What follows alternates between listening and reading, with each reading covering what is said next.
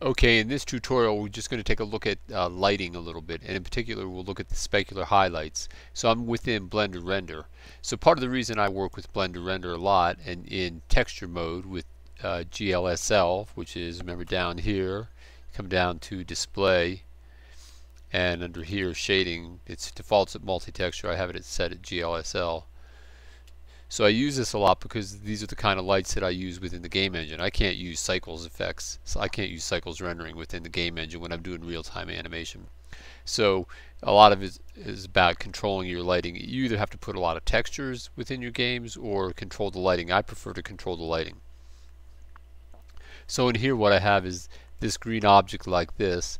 Notice by default it usually shows up like this with this intensity of like 0.5 for specular highlights.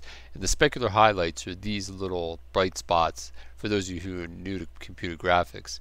And you can see how these lights play a part. If I get this close to there, you can see that little reflection changing right there. So little things like this really make a difference as far as the way the object appears.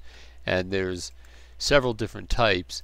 This, notice in here, right here, you have all these different types of specular reflection. They're subtle, but sometimes it's maybe the effect that you're looking for. You can just see how they're changing each one. Alright, so you might want to experiment with those. Those are really hard reflections like that. And also you can change them by this hardness value by cranking this up like this. You can see how it kind of isolates it like that. And the intensity.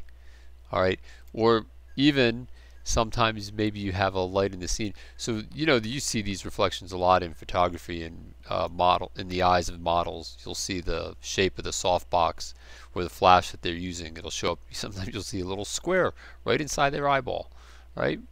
Or you can come over here to this light here, and then this option shows up here, the light right here, and you can come down here and you can actually turn that specular highlight off for that particular lamp.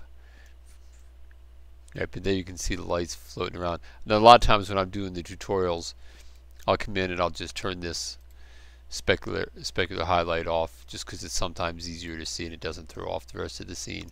But I do like working with this GLSL lighting model a lot. It just gives me a lot of control as far as, I don't know, just something about it's pretty interesting. Alright, well that's it for now, and I'll see you in the next lesson.